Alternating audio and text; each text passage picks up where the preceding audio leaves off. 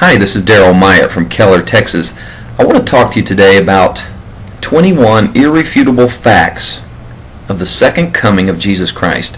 Now, I know most of the time I bring you news of the world as it relates to Bible prophecy, and I just want to make sure that you don't misunderstand my point. I think it's very important that we continue to do business until Christ comes. We need to do the work of God.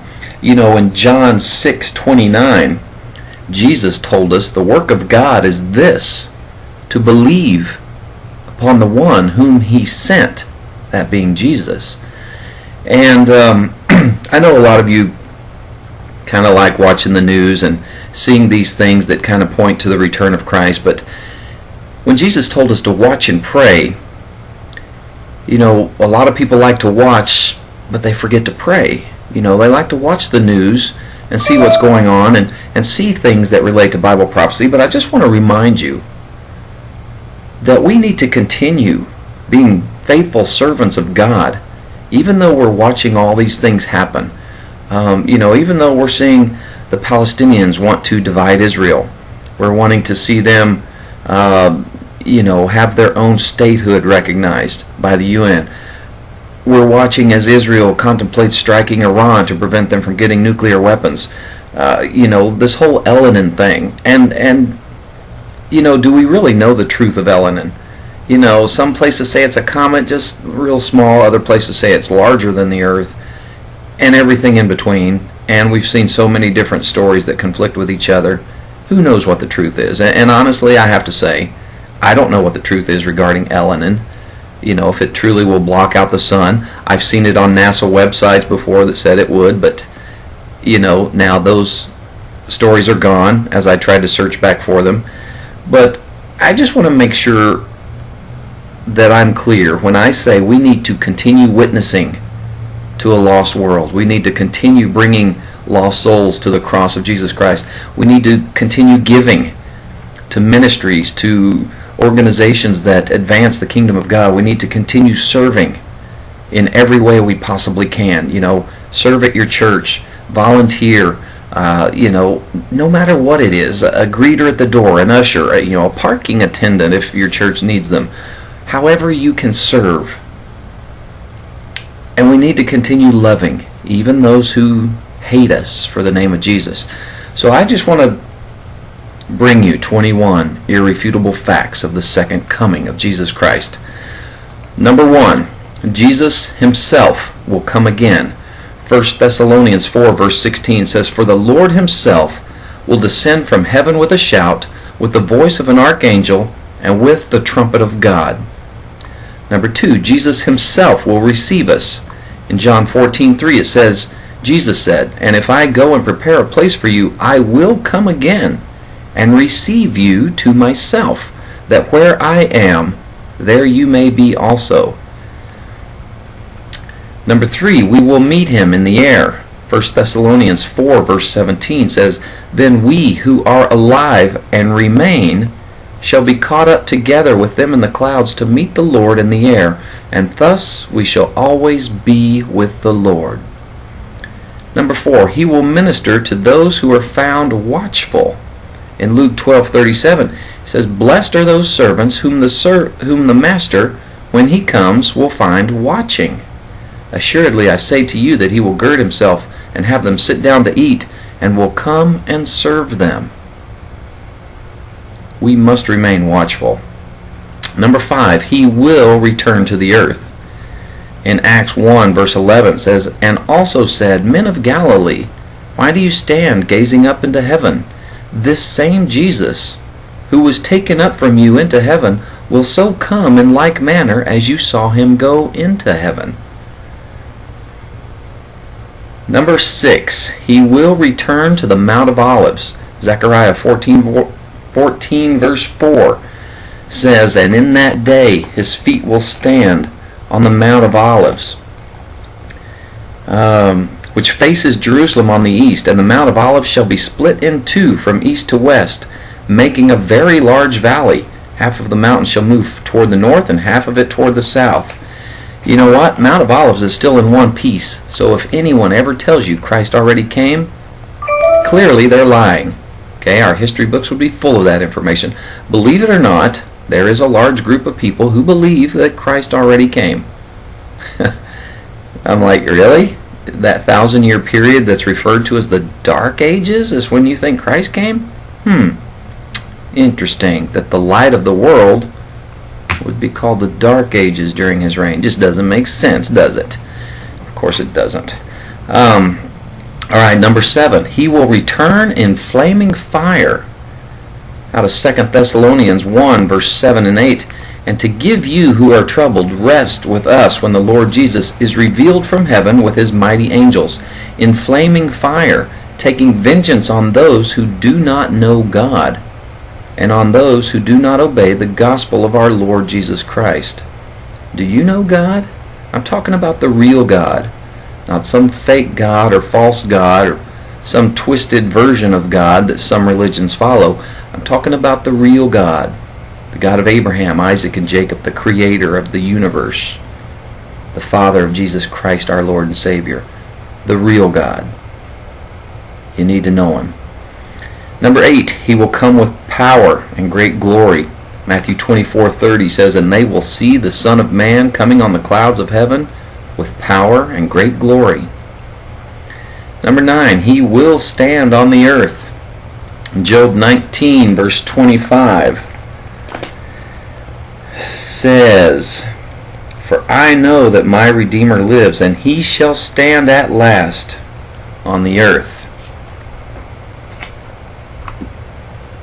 Number 10, he will destroy the Antichrist. 2 Thessalonians 2, verse 8 says, and then the lawless one will be revealed, whom the Lord will consume with the breath of his mouth, and destroy with the brightness of his coming.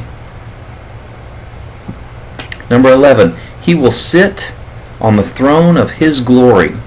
Matthew 25, verse 31, when the Son of Man comes in his glory and all the holy angels with him, then he will sit on the throne of his glory. Number 12, he'll be given the throne of David. In Luke 1, verse 32 says, he will be great and will be called the Son of the Highest, and the Lord God will give him the throne of his father David. Number 13, he will be given the nations. Psalm 2, verse 8 says, ask of me, and I will give you the nations for your inheritance, and the ends of the earth for your possession. You know, of course, Psalm 2 is all about the Messiah's triumph and kingdom. And this was God talking to his son Jesus when he said, ask of me, and I'll give you the nations for your inheritance. Number 14, he will gather all nations and judge them. Matthew 25, verse 32 says, all the nations will be gathered before him, and he will separate them one from another, as a shepherd divides his sheep from the goats. Okay, Jesus said his sheep know his voice and follow him. Jesus told us many times he was the shepherd. Number 15, he will reign on the earth. Jeremiah 23, verse 5 says, behold, the days are coming, says the Lord, that I will raise to David a branch of righteousness. A king shall reign and prosper, and execute judgment and righteousness in the earth. You know, the Bible tells us also in Psalm 2 that he will reign. Let's see, you shall break them with a rod of iron. You shall dash them to pieces like a potter's vessel, in Psalm 2, verse 9. Christ will reign. We know in Revelation, it talks about his 1,000-year reign on the earth. Number 16, he will be given the kingdoms of this world. In Revelation 11, verse 15, it says, the kingdoms of this world have become the kingdoms of our Lord and of his Christ, and he shall reign forever and ever. Amen and hallelujah to that. Number 17, he will be given dominion. Daniel 7, verse 14 says, then to him was given dominion and glory and a kingdom, that all peoples, nations, and languages should serve him. His dominion is an everlasting dominion, which shall not pass away, and his kingdom the one which shall not be destroyed. Awesome. Number 18, all who are in their graves will hear his voice. John 5 verse 28 says, "Do not marvel at this, for the hour is coming in which all who are in the graves will hear his voice." Number 19, every eye will see him. Revelation 1 verse 7, "Behold, he is coming with clouds, and every eye will see him, even they who pierced him." That's going to be an awesome event. Number 20, every knee will bow. Isaiah 45 verse 22 and 23 says, "Look to me and be saved, all you ends of the earth, for I am God and there is no other. I have sworn by myself, the word has gone out of my mouth in righteousness and shall not return, that to me every knee shall bow, every tongue shall take an oath." Philippians 2 verse 9 through 11 says, "Therefore God also has highly exalted him, and given him the name which is above every name, that at the name of Jesus every knee should bow, of those in heaven, and of those on earth, and of those under the earth, and that every tongue should confess that Jesus Christ is Lord, to the glory of God the Father." Number 21, we can hasten the coming of the Lord. 2 Peter 3 verse 12 says, "Looking for and hastening the coming of the day of God." Now, hasten means to cause something to happen soon. In fact, let me read to you what it says in the NIV in 2 Peter 3 verse 12. In the NIV it says, "As you look forward to the day of God and speed its coming." And speed its coming. So we're able to speed up the coming of Christ? Okay, how about, let's see, in the King James Version, 2 Peter 3 verse 12, says, "Looking for and hastening unto the coming of the day of God." So, we're to do business until Christ comes. We're to be faithful. We're to serve him with all we've got, with all we do. And you know what? I always love to see what Jesus talks about. If you've got a Bible that's got the words of Jesus in red, I highly recommend those. But a lot of people say, "Oh, you've got to look for this before Christ comes," or "You have to look for that." Yes, there are signs. There are many signs. But you know, I think one of the key signs in Matthew 24 is also in verse 14.